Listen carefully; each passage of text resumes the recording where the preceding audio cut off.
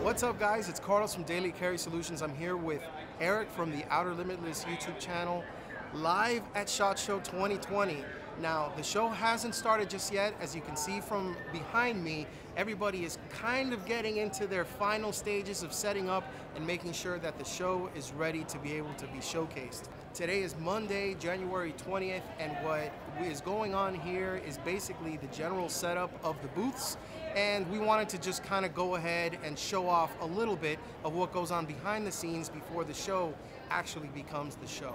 So we're here today. This is Monday, which is typically considered industry day, but for most of the vendors here at SHOT Show 2020, they're here at the Sands Expo Center setting up all their booths. Now, a lot of activity, a lot of hustle and bustle, people kind of going in every direction, getting everything set up. We're here today doing a little bit of reconnaissance, trying to figure out the lay of the land, kind of see the activity and meet with some people that we know in the industry. Now, the great thing about SHOT Show is that we're not coming in here in the blind.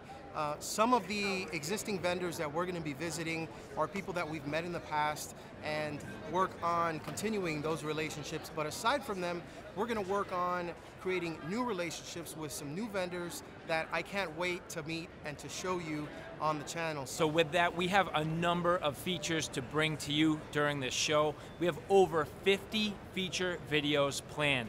Many of them we have scheduled, many of them we're just going to find some booths that we're really excited to see and excited to show you.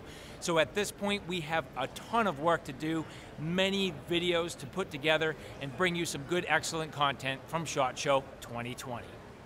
So all right, guys, there you have it. A quick look behind the scenes here at SHOT Show 2020. Now, there is a lot of material that we're going to be going through. There's a whole lot of videos that we're going to shoot, so be sure to stay tuned. You're going to like it.